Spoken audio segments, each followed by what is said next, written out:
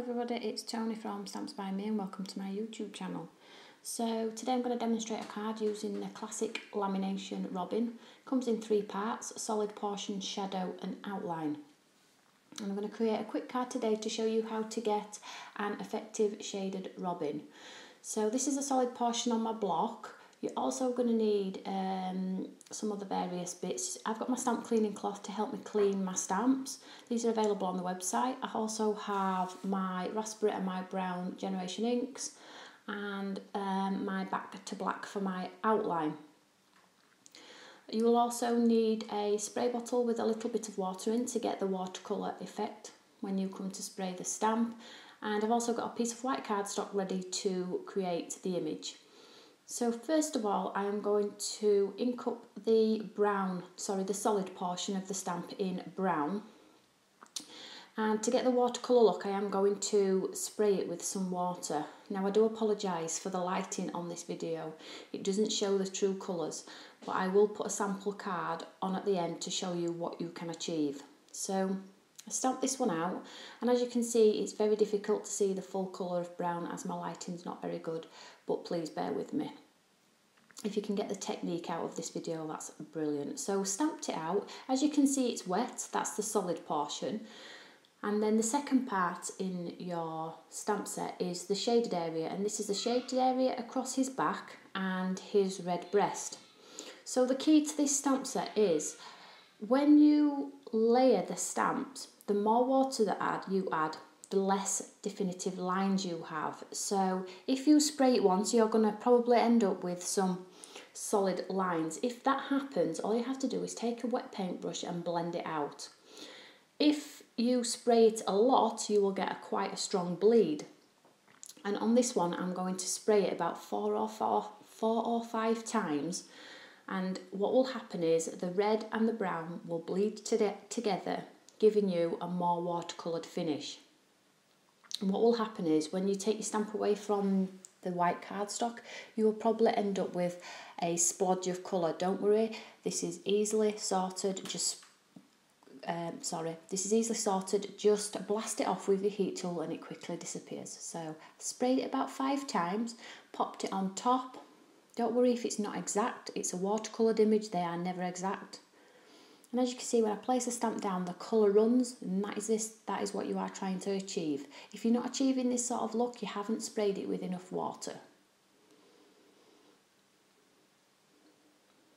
So because this image is wet or damp, you would never be able to get your black outline onto this card. It doesn't matter if you've got a brand new ink pad, because the card is holding moisture, it won't stamp correctly. So first of all, what you need to do is you need to blast off the colour with a heat gun.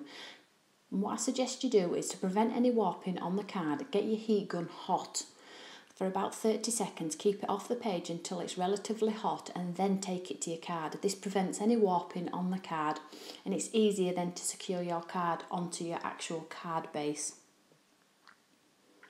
So as you can see, as it's getting hot, the colour is actually drying up and all the splodges of water are disappearing. It gives you a super cool image. Now, obviously the colour's not showing very well on this video, but if you really did want to intensify his red breast, just get your paintbrush, pick up some of the ink from the Generations tablet and ink it in yourself. The world is your oyster with it, really.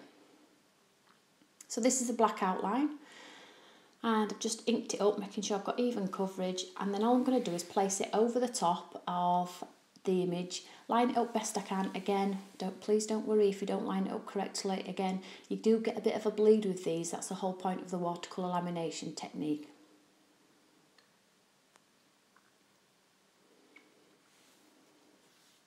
When I'm happy I've done even presses all over the block, remove it and out pops a gorgeous little chunky robin.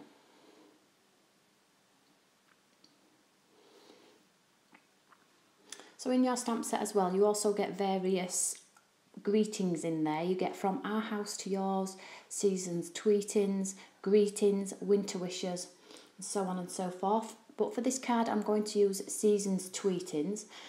Quick tip for you, pop it face down on a surface and then pick it up with your clear block. Then you know that it's going to be straight on your block. If you just place it straight onto your block, the chances are it will be wonky. So place it onto a surface and pick it up with your block. So I've just inked it up in black again. I'm going to place it to the left hand side of the robin, and this completely finishes the card.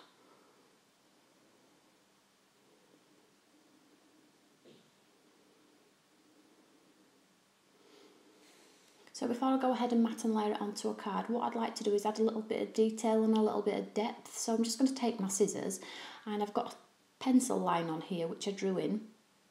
And I'm just following the pencil line around, and I'm not going to cut off the robin's tail. I'd like to keep the robin's tail for the purpose of the card.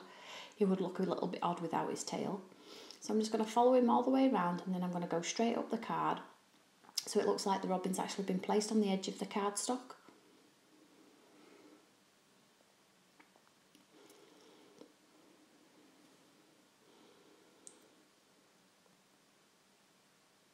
So here's my card blank. I've just mat and layered some black cardstock on.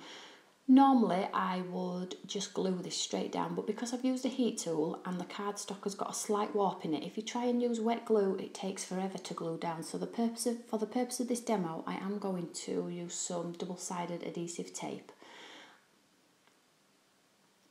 ensuring all the sides are covered so it just sticks down securely.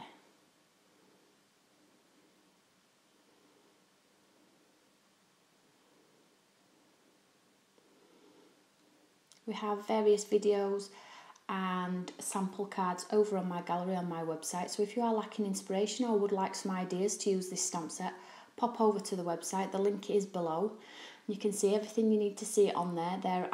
There is also a customer gallery as well, and this is brilliant. You get to see what other people have actually achieved with their stamps that they have bought. It's not just about myself, and there are some beautiful cards on there.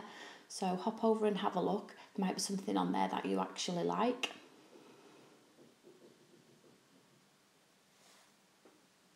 So once I've removed all the double-sided adhesive, I'm ready to stick the card down, making sure my card is the right way up. We don't want an upside down card.